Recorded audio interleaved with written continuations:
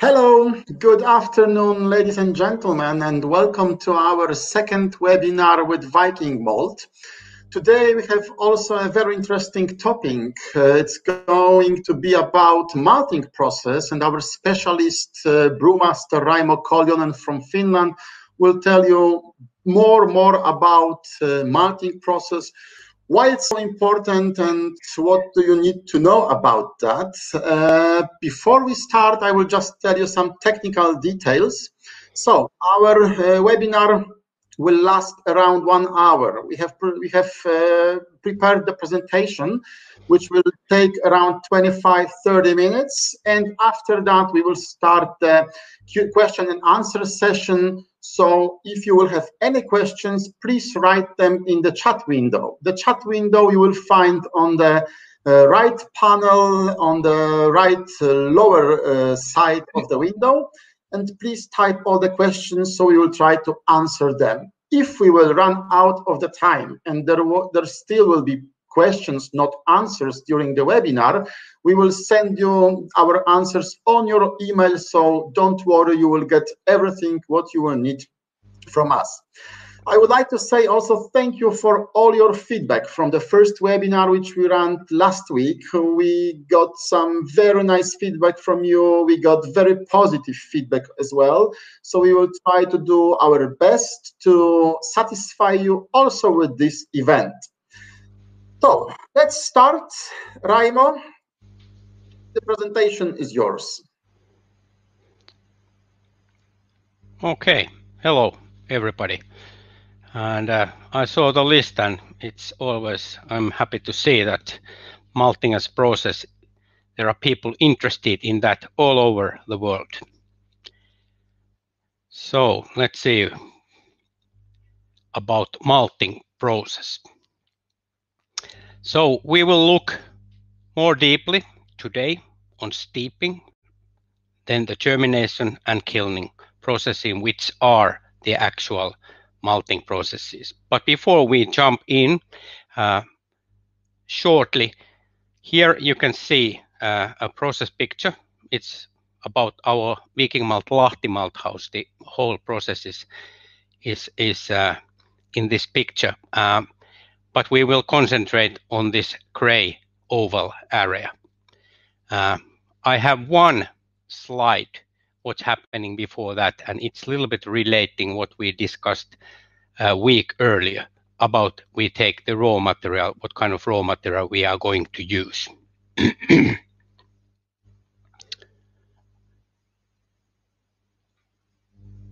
So what is done before the actual malting process starts is that we will have our raw material, and we will take an intake pre-analysis. We will check the quality of the raw material, what are we going to use. It's found to be okay. We know the protein level, we know the variety, etc. We know it will germinate. Then we take the actual lot in. We take a new sample and we check it once more. We want to be sure that the variety is okay. It will germinate.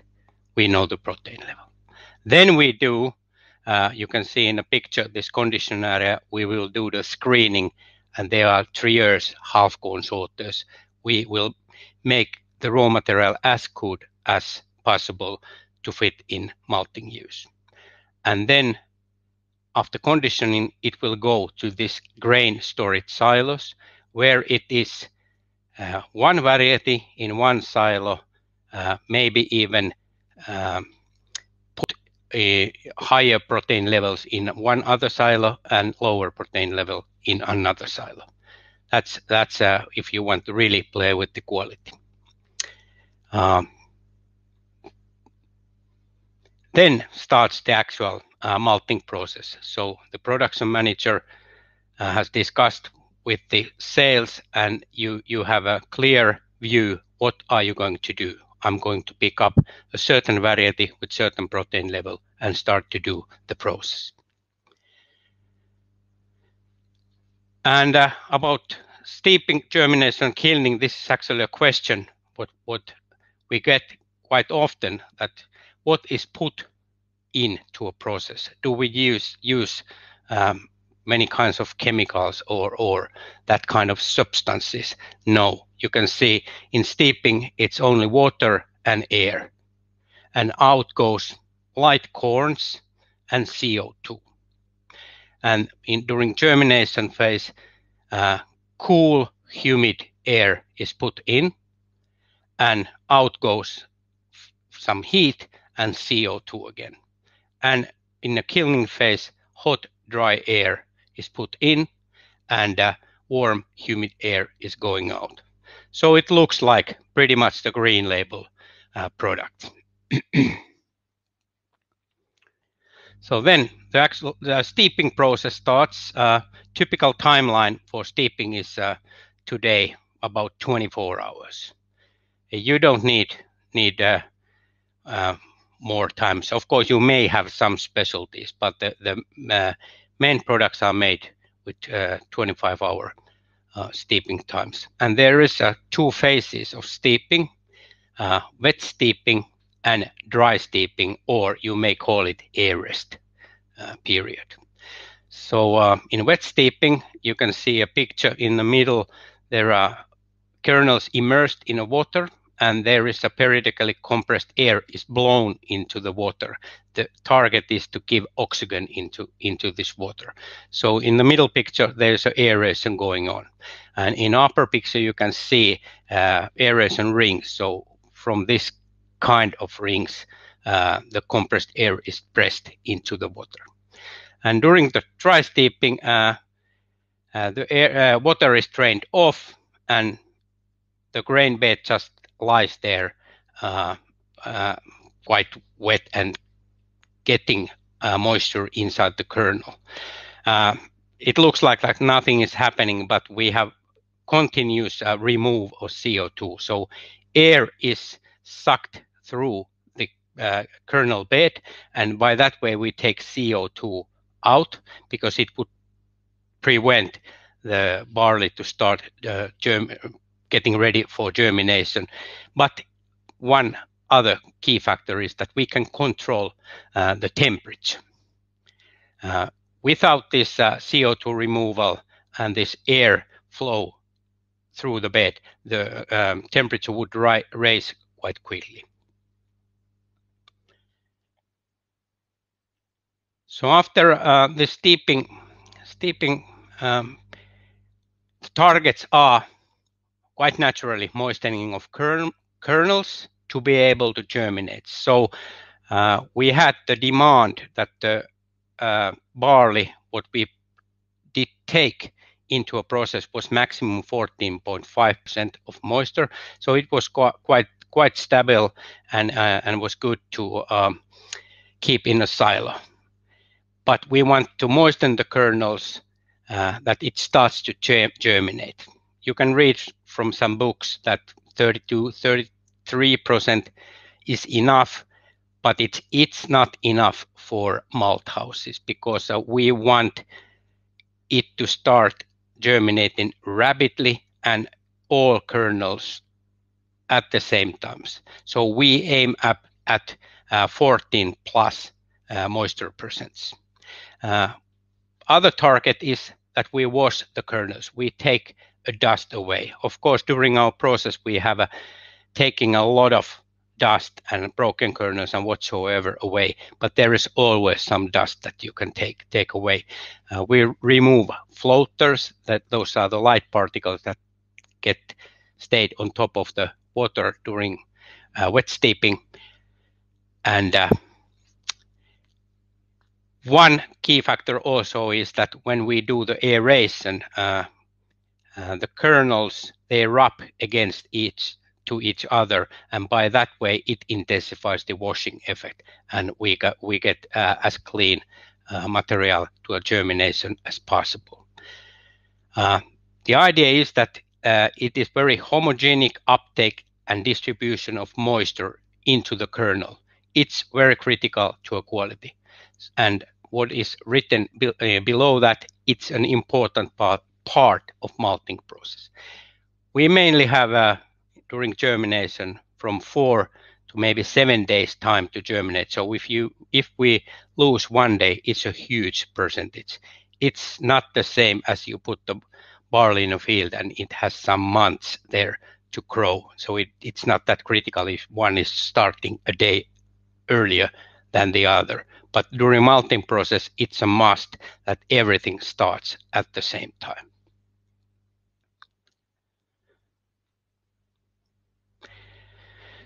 So how we monitor this moisture, what we got into the kernels,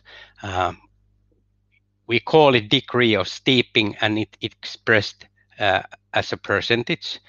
It's mainly that we have this kind of infrared systems, halogen analyzers. You may have a EBC oven or that kind of a system that you measure a weight, then you put it in an oven or in this kind of system.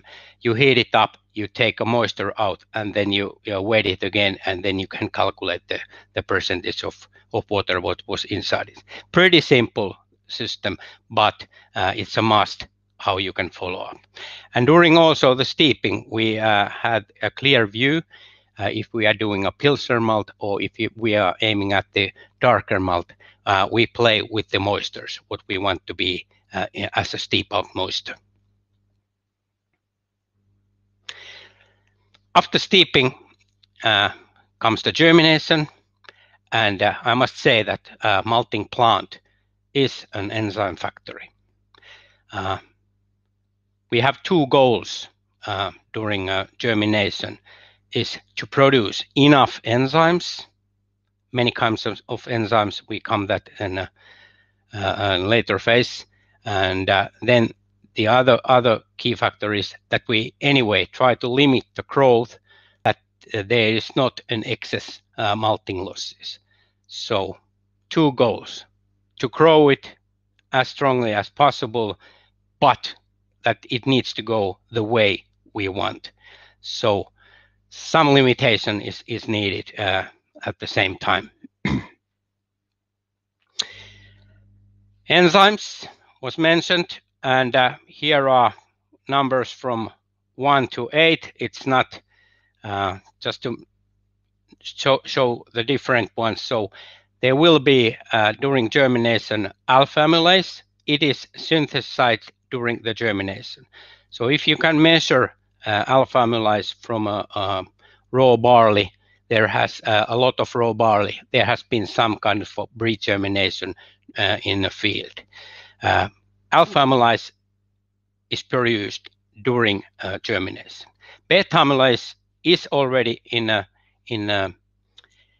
barley, but it's in a binded form, and it will be much more effective after malting, and it is released during malting. Limit dextrinase, same as alpha amylase, it is synthesized during the germination. Then comes a bunch of enzymes like beta-glucanase, xylanases, proteases, lipases, and lipoxygenases. They are already in barley, but when we get the moisture in, they will be activated, and with certain temperatures and right moistures, they can work with the grain so that we get the malt like we want. Typically, the only of these what we measure is alpha amylase and beta amylase. They are analyzed as a laboratory. You may get, brewer may get analysis result of those. But the other ones, like beta-glucanase, and we measure beta-glucan level of the malt. So we can kind of see what has the beta-glucanase enzyme done. Or proteases, we can see what is the soluble nitrogen level, or what are the FAN levels, or etc., etc. So we monitor the germination, that moisture, it needs to be what we want.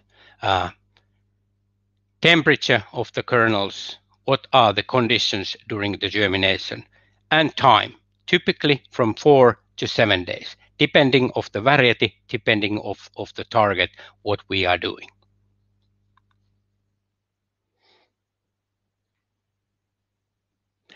Some pictures of germination equipment. So there is one rectangular germination box.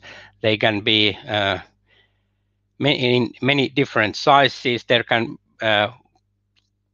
deep of the bed is from roughly 1 meter. It can be 1.5 to 1.8 meter even.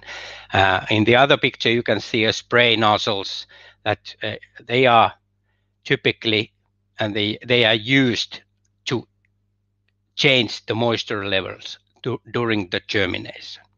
Of course, there are round germination boxes also used, and the batch sizes of those may be really huge.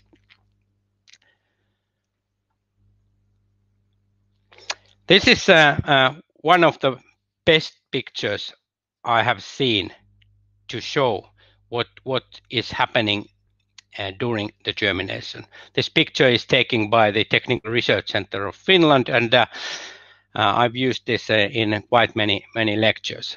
So you can see how the inside of the kernel is. There are the blue structures, they are the cell wall structures.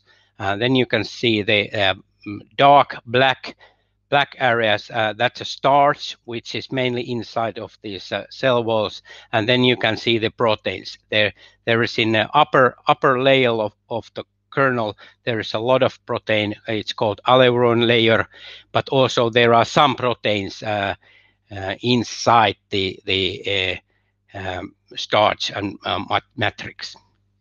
This is how it looks before we start malting. And now I have also the next picture just to show. This is it's really rigid structures, quite similar what we use when we do the constructions of different things. That you have a similar kind of structure also inside the barley kernel. That's why if you are not careful enough, you bite a barley kernel not malted, you may lose easily a teeth. It's very hard. After malting, the barley kernel looks like this. So almost all the cell wall structures are gone. Beta-glucanases, xylanases, they have done their work. Proteases have done their work. Also, the proteins are more or less available throughout the kernels. And now we will have also the amylases, alpha amylases also done in here, and so on. So this is ready malt. You may now wonder why there's a little of this cell wall structures left there. That's because we want it to be. Actually, it's in many brew houses a specification. There is said that the maximum beta-glucanase level is somewhere maximum 200. This is something like that, and it's done because we could grow the kernel more also to get this blue area away, but then we will have a less extract. So this is actually the best possible combination to operate and get good yields. This is the target. This is what's happening during a germination. Then comes the kilning, and main reason for kilning is that we stop the biochemical and biological processes. During the first hours in a kilning, the germination actually is still going on actively, but gradually when the moisture is going down and less, all these processes stop, and then we just keep on drying it. And why it's done, we get the storage stability. Typically, malt is dried to a water content of 3 to 7%. It's quite handy. It's very stable. You can store it in a silo up to 2 years, then maybe even longer if the conditions are good. Of course, brew houses don't want to buy water from malt house. They want to buy a source of starch and enzymes. We do also a color formation during kilning and flavor formation.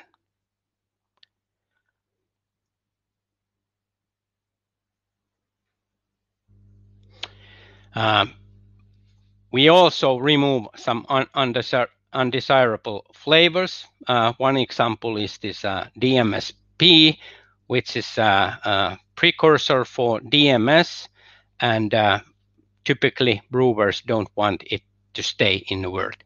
So there's a limit value where we hit, we give heat to the malt during kilning, and we can get rid of this DMSP. It will give some off flavors to a beer, like cooked vegetables or so. One reason also that when we do the drying, we can more easily get the rootlets off.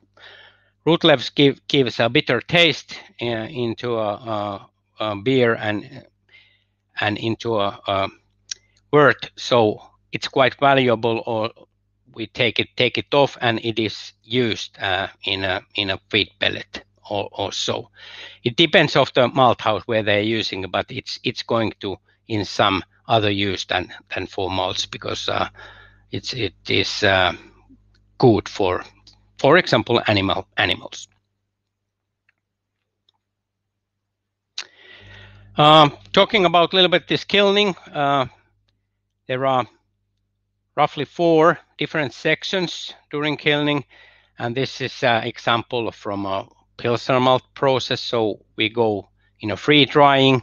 The temperatures may be something up to 60 degrees of Celsius, and we go easily from when we start, it's 40 plus something percent. We can come quite easily and quickly down to a moisture level of roughly 20%.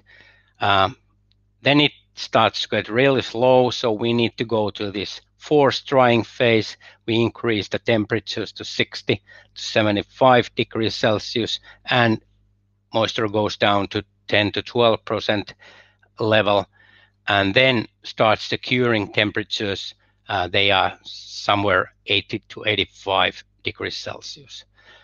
There are demands with some brewery groups that you need to use certain 80 plus temperatures for 2 hours or so. Depends of the companies, but this is only one reason also that we go in high temperatures like this. It will drop the moisture down to 3 to 5, which is quite typical for Pilsner malt. And of course, if we are doing some other malts, for example, like Muni malt or something, we are doing some tricks during these phases 1 and phases 2. There may be some air rotation and air circulation in different ways. We play with the fans, and we don't try, and target is not to dry up the product as quick as possible. We do some stewing effects or that kind of to create very malty flavors, maybe even a red color or things like that. But nevertheless, are we doing a Pilsner malt or are we doing some kind of kiln special malts? It all the time ends up with cooling. So we don't want to send malt batch that the temperature is 80 plus degrees Celsius to a silo, because it's never going to cool there. We need to actively cool the batch down, and then it will go to a decalming and then to a malt silo. Then are the special malts. Of course, we do in our process the first the selection of the raw material. It might be barley, it may be oats, wheat or rye. Of course, this tells a lot already what's going to happen there. But then with every variety, with every special malts, there are specially selected steeping conditions. There are different germination conditions, different temperatures, times, the moistures, etc., and then of course the kilning conditions. There are many kinds of different programs what we use.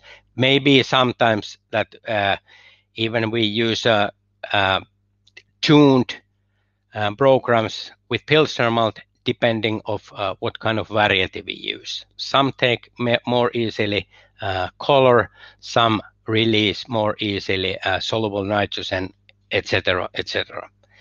And then one choices also the, of course, if we will make a caramel malt and it's made in this kind of a roastery, you need a green malt in it. But of course, caramel malts can also be made in a special kilns. For example, the ones what kind of we have at Lahti Malt House. We can do caramel malts there easily, up to roughly 300 EBC color levels. Then are the products that are made from ready Pilsner malt. So we firstly made the Pilsner malt ready, but then take the ready Pilsner malt, put it in a roastery, and we can make these cookie malts. We can make chocolate light malts, chocolate dark. We can do also black malt. Those all are made from already ready-made Pilsner malt.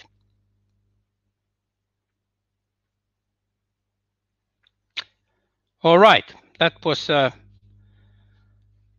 shortly about the malting process, what's happening, and hope you got something out of it.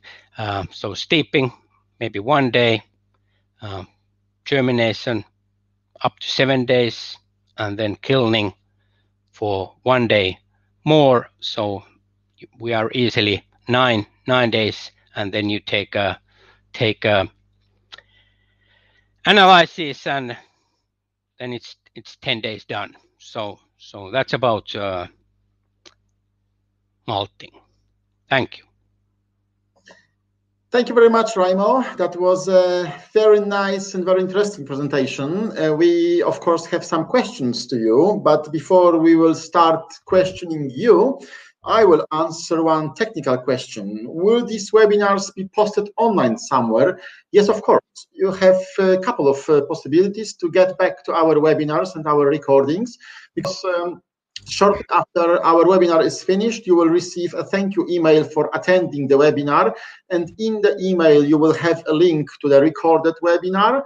You will have also the PDF file with this presentation, so you can study it on your own and in your pace. And the second option to get to the recorded webinar is to check out on our website. In the Viking Malt, in the library, you will find all the presentations, what we've done till now. And of course, we will publish the newest one, which we will serve within the next few weeks. So I hope you will share it with your teammates, with your colleagues, so you can get back later to the material which we done right now. And Raimo, there is a question to you. Is there specific water treatment necessary for steeping? The water is typically, for example, what we use at Lahti. It's inside the demands of a good quality. How you say, almost like a household water. But today it's getting more and more that malt houses start to make water circulation. So you need to have some kind of a cleaning system for the water. So you can't have any bad microbes inside the water, like a coliforms or that kind of microbes that will later give a harm to consumers. So that way, I think the water needs to be clean. Okay, Raimo, there is another question, and I will just in a moment show up the slide what we are talking about. Do the numbers during the enzymes and germination slide indicate what days the enzymes are activated, and what does the color red and gray showcase? So I think that was the slide number 11, what we are talking about, and this is it. Yeah, the colors they are not indicating here anything. They are just picked up. So the numbers, just the 1, 2, 3, 4, 5, 6, 7, 8, just to put them in different categories. But typically we start to get alpha amylases active after 3 days of germination, and it will also continue towards the end. Beta amylase level, they will raise up and they will be released, and typically if we want to get a really high beta amylase level, we do the germination up to seven days. But there is also related of the temperatures that typically if you want the high enzyme levels and you use a long germination time, you need to drop quite much of temperatures, and by that way you can get high figures. Beta glucanases, they start to operate quite quickly after germination starts, but you can notice if you go in too low moisture levels, or even with too low germination temperatures, that the beta glucan, what we actually then measure, will stay higher. So high moisture, higher temperatures, they are keywords if you want to go quite low in beta glucans. Of course, this affects to other analysis too. So we need to always see the picture full. There is a spectrum of different analysis what to do. Good, great. So we have another question. Why are enzymes more heat stable when in the presence of lower moisture? Yeah, that's a key question when we do the typical of a kilning process for Pilsner malt. Like you can see, there is plenty of active amylases left, and we use even up to 85 degrees Celsius. When the kernel is quite dry, the heat doesn't that actively conduct inside into a kernel. If you go in too high temperatures too quickly during kilning, you get easily a lot of color, but you also destroy your enzymes. Easily both are gone, alphas and betas. Next question.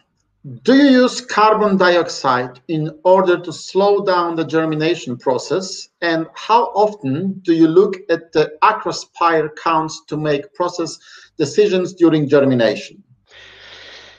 Yeah, we can sometimes. It's not typical because we have good quality control when we take the product raw material in, so we know that it will start to grow at the same times. But if you may have sometimes some issues, like a very unexpected dormancy in some batch, it doesn't go. You may do that. You do the steeping, and you start to play during steeping that you maybe a little bit less aerate, so the active one start quite quickly to germinate. But if you use some less CO2 removal or a little bit less aeration, they will slow down, and then the late ones have a little bit more time to pick up the moisture and maybe wake up. But this is something that it's not done typically. But about the acres per or rootlet counts, we calculate these typically after 1 day of germination and after 3 days of germination. This is quite good. You can check it, what's happening during the first day.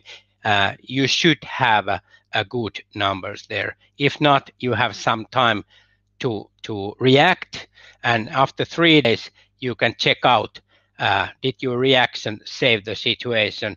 If not, you have still a day or several days time to take it separately some other silo, or maybe you can prolong the germination time to get the quality what you want. Thank you very much. Next question is about smoked malt. How is smoked malt produced? Can you share pictures? Well, I have not here now the pictures, but typically how we do smoked malt, we have a ready-made Pilsner malt also, and we have a special smoke generator, and it's a kind of a roasting drum kind of system that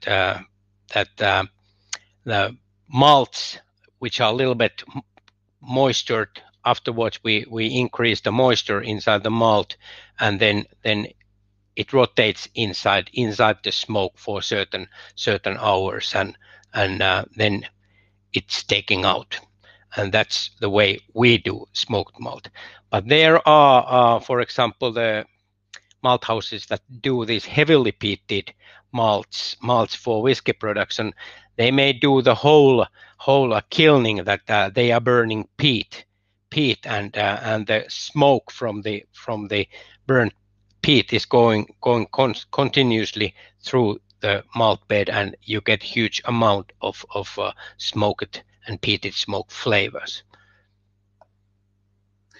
Nice to know that. What is the relationship between the Kolbach number and malt modification? Typically, the higher the modification level is, the higher the Kolbach number is. But of course, a Kolbach is calculated value, so you have a total nitrogen, soluble nitrogen level. It's divided by the protein levels, and then you have a certain multiplier number. So it's calculative value, but so Kolbach level is sometimes not that accurate, because there is two different analyses, and both analyses have their tolerances. So it may sometimes go a little bit wrong. But the higher the modification is, the higher is the Kolbach index. That's typical. Okay.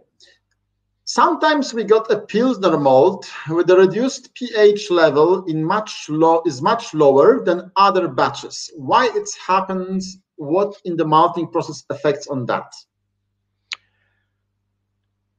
It shouldn't move too much. I some years back made a big survey about our pH level, and it was roughly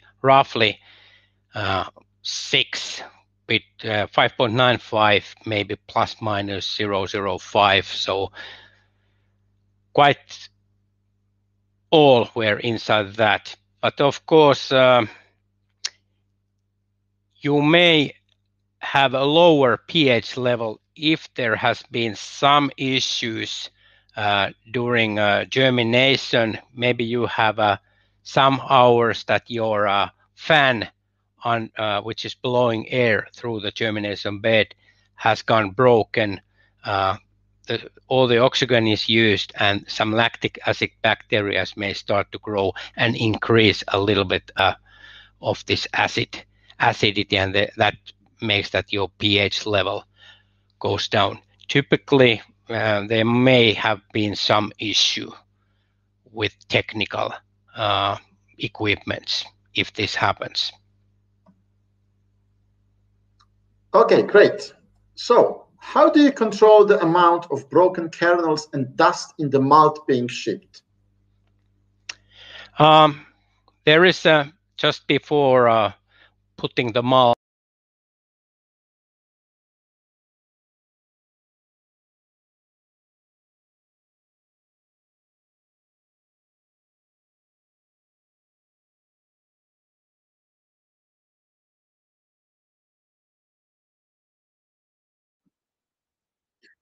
So I'm sorry, but I see that I think we have lost the connection with Raimo, and actually, I don't know what's happened. If you will not reconnect with Raimo in a moment, we will need to finish our event right now. And still, I see more questions on our list. So definitely, we would like to answer all of them, but we will send you the answers on the email. Raimo?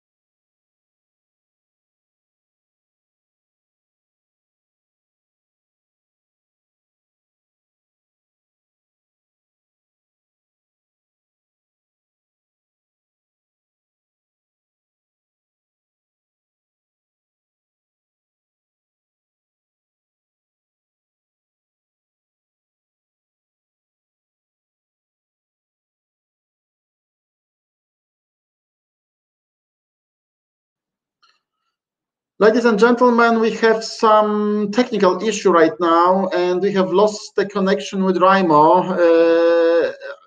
Please give us 2-3 minutes more, and we will try to regain connection with Raimo. I think he's already inside the presentation, and maybe he will join us in a moment. Raimo, can you? All right. Can you hear me now?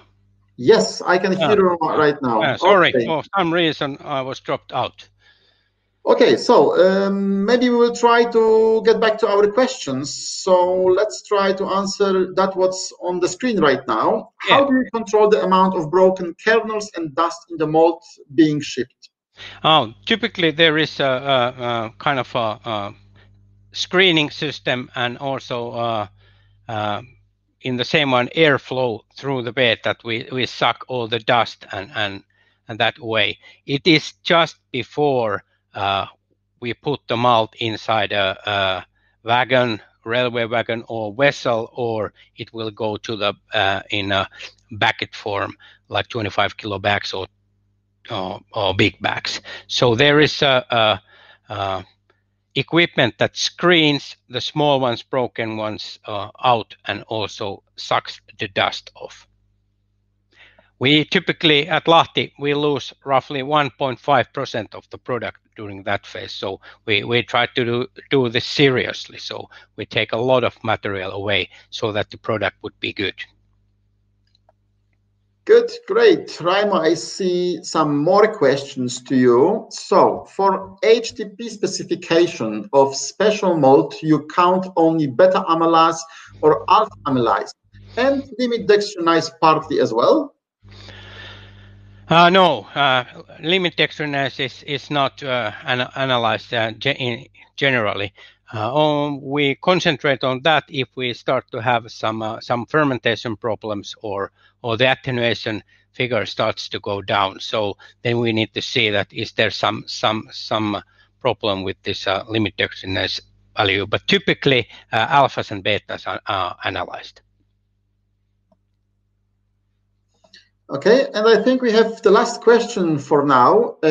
do you have experience with malt from one silo, but strong differences during process? For example, at laboratory test, Congress method, there is a transparent sample, but next time opalescent sample plus filtration times are totally different. It may happen, of course, sometimes. That's one of the key things that we look during the development of different barley varieties. So if this kind of problem starts to occur with some variety, it will be dropped out during the developing phase. But it quite generally also reflects that you might have some kind of a problem during a malting process if this happens.